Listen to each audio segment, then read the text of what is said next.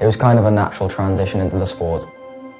My family are big rugby fans, so I just grew up with it from a young age. Winning the Dragons Cup has to be one of my biggest achievements, and it's made me want this more than ever. My name is Sam Harvey, and my dream is to get into the Dragons Academy.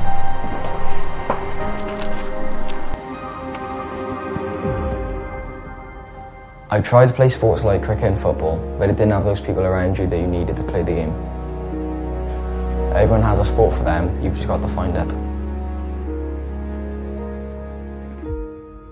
I tried to get into the district last time, but I was unsuccessful.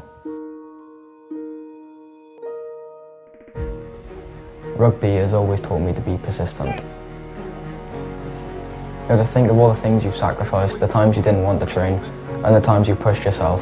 You have to take all that to become better. The times people have said to me I'm not going to get it, it just makes me even more motivated. When you play, you have a whole other family. Everyone's playing for you and you're playing for them. No matter what you do in life, you always have to have a goal.